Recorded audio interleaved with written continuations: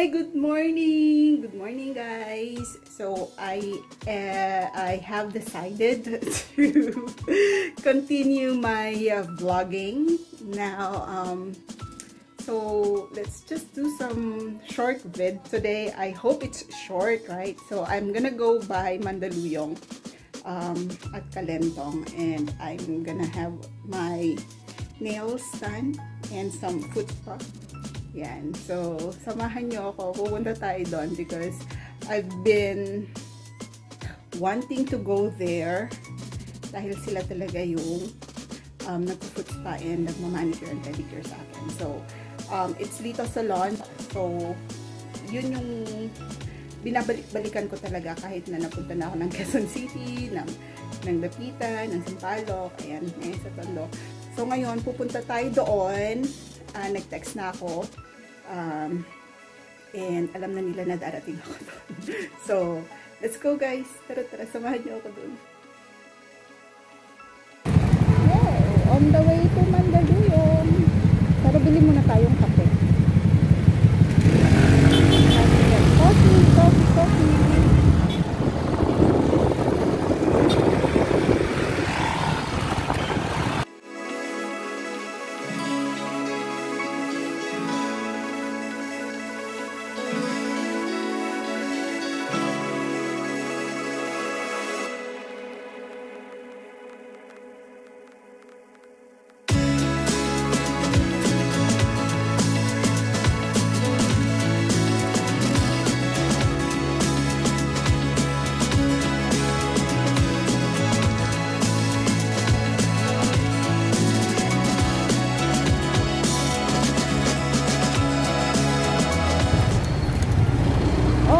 So, ito tayo mag-gaan.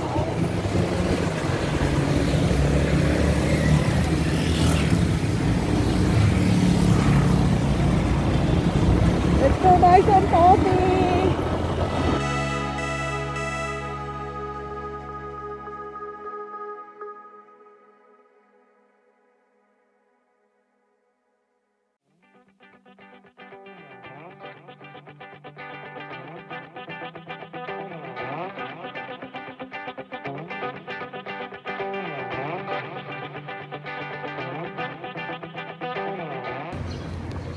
We are here at Starbucks. Okay, so we have our coffee and we're going to Mandaluyong now. Sana yung kape ko ay kompleto pa. Mamaya.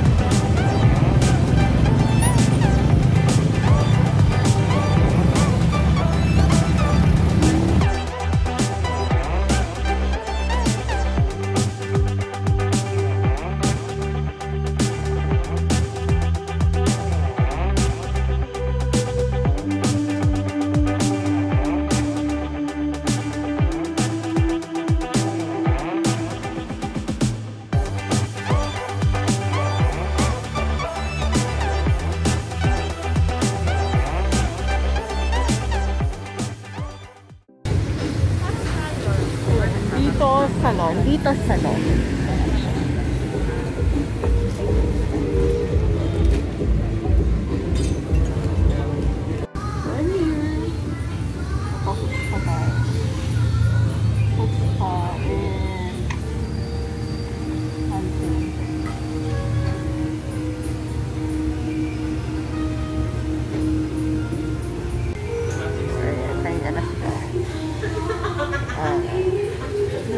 Protocol nila.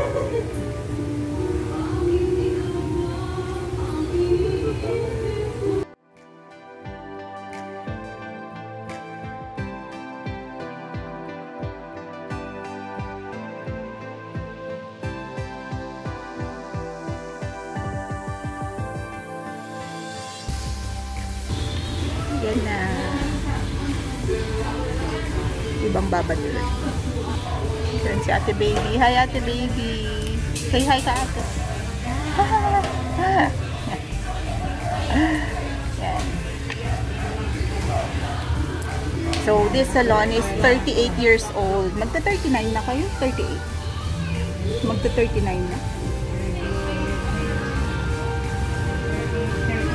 Magta-39 na. O, so magta-39 years na yung salon sa May 1. Ang taon ka na dito? Huh? Hindi si Ate Remy ang gagawa sa akin. Siya magmamanicure at saka magpedicure sa akin.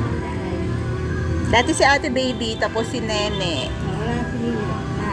Nagawa na kita ng December ba yun? Hindi po ako bumabalik ng mga 2 years na. 2 years na po akong hindi nabalik. Ayan siya, si Tess. Hi, Tess. Okay, sila yung mga pioneer dito.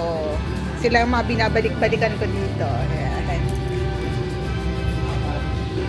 Yan, kapag pupunta kayo dito sa Lito Salon, sa may Kalentong, si Tess, hanapin nyo si Tess, at saka si Ate Remy. Ito.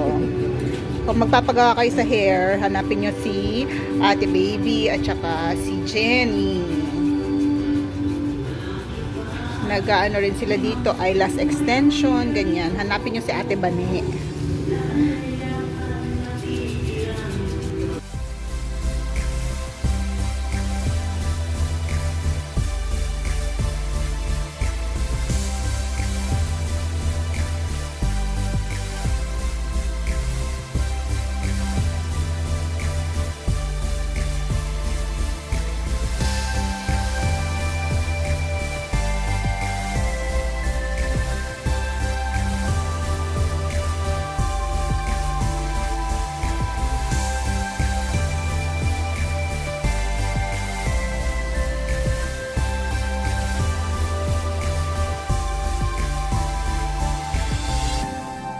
So, tapos na manicure yung aking kamay. Look. See, it's very clean. Diba? That's how they do it here. Diba?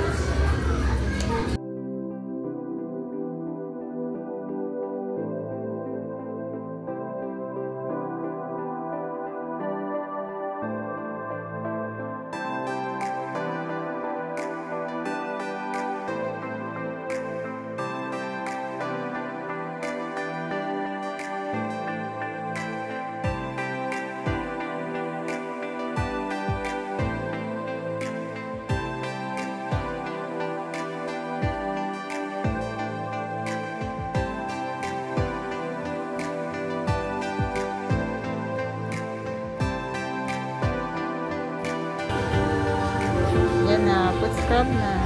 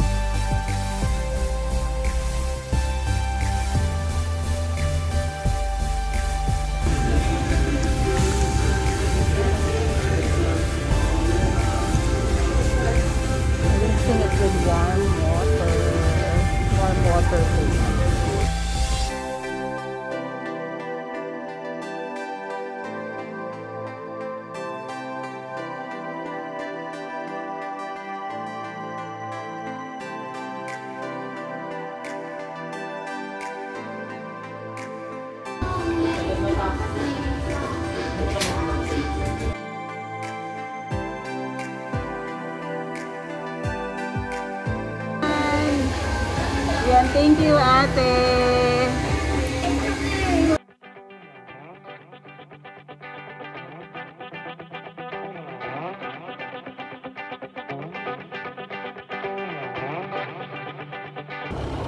Okay, so, galing lang natin kay Manang. Ayan naman. We have to get some groceries.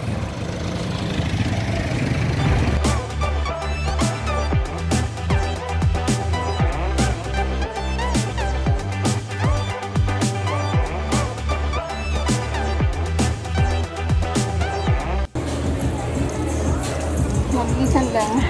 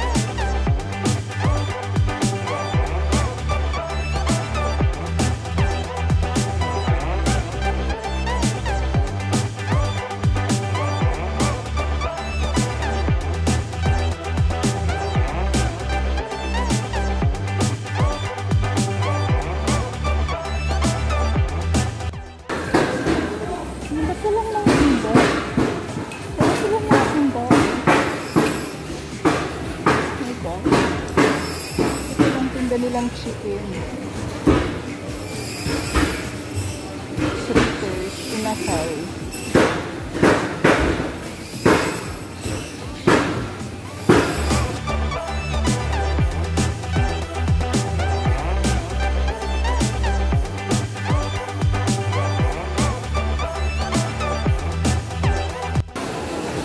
Check it out, guys. Ayan, lobat na ako, so see you later na lang sa bahay. So, hi! Ayan, so we're back home and naayos ko na rin yung pinag-grocery ko kanina. I hope you liked the video, guys. So, thank you at sinamahan niyo ako today. And I hope you hit like and subscribe sa mga hindi pa nakakapag-subscribe sa channel. And yeah, more vlogs to come. Ayan. So, syempre, hindi pa rin mawawala yung mga vlogs natin sa mga rides natin. Of course, there are upcoming rides and charities for the LRC Manila.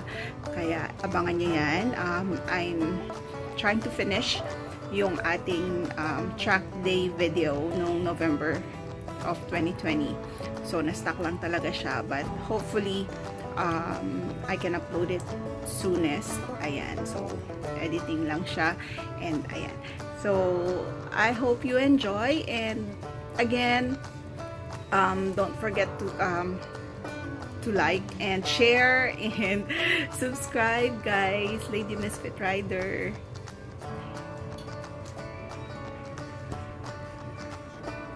Hi guys!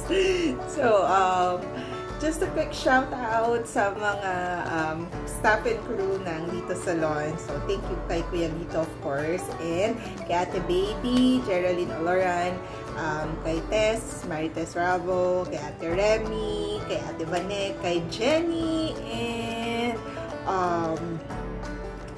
Ate Nancy. Sila lang talaga makakilala ko. But anyhow, thank you very much for accommodating me today. And I'll see you all next month.